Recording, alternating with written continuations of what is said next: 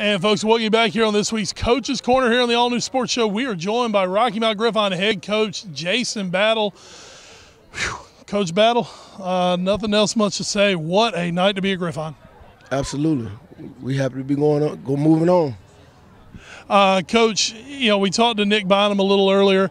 Going into the fourth quarter, you guys down 2 scores, having a tough time stopping Eden Moorhead defensively. I know it's a crazy question. Just how big did your defense come up on that last drive? They had a rough night all night, and we knew they were going to present some problems.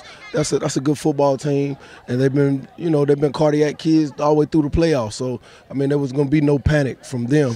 So I was excited that they took an opportunity last drive of the game to get a stop. And the only thing I kept telling them on the sideline is, in life all you need is a chance. Coach, talk about your offense real quick. Your offense played a great football game tonight. I don't think maybe you punted once and really ran the ball at will.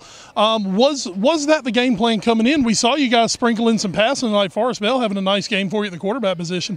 Looked like you had a little more balance tonight than what we've seen recently. I don't know. Maybe it was.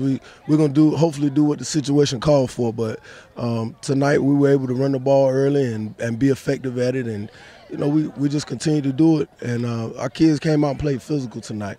They were physical for 4 quarters. They continued to believe, and they just wanted to finish. Those 11 guys on the field every time wanted to finish. Coach, next Friday night you guys will get on a bus, head to Alamance County, a place that hasn't been very kind to the Griffons in the past. What do you guys have to do this week to change that?